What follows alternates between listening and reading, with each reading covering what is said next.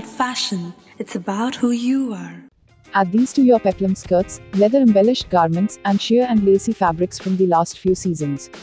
Printed pants. Not the hippie kind but the sophisticated, well-fitted ones that you can wear with a sheer blouse or a crop top.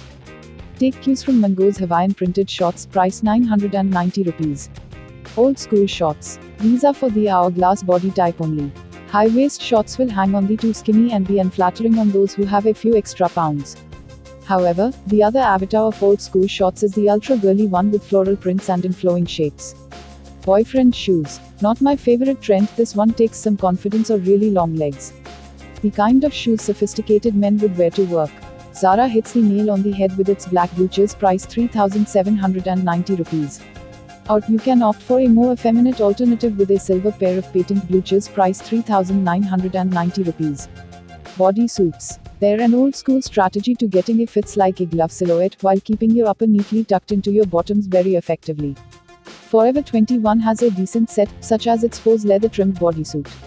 Ripped denim. This trend returns every 2 or 3 years and it's refreshing to see it back. This year's take on ripped denim is mild with little or no skin show. It's got to look worn, not skanky. Anything with studs and spikes. On everything from headbands and hairbands to jackets, rings, belts, collar necklaces and even as accents to tees and trousers, these stuffy symbols continue to be a rage. Leather perfects this trend. Cuffs. For men and women alike, the cuff which grabbed eyeballs as part of last year's stacked wrists trend is a must-have accessory.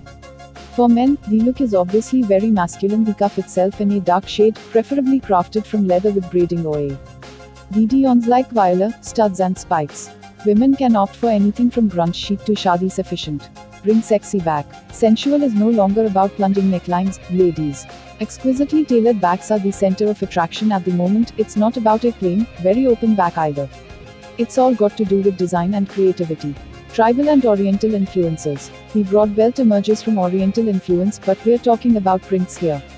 For any fabric, garment or accessory, all you've got to do is look for a tribal print. Or something flowery and oriental, like the kind you would expect to see on a kimono.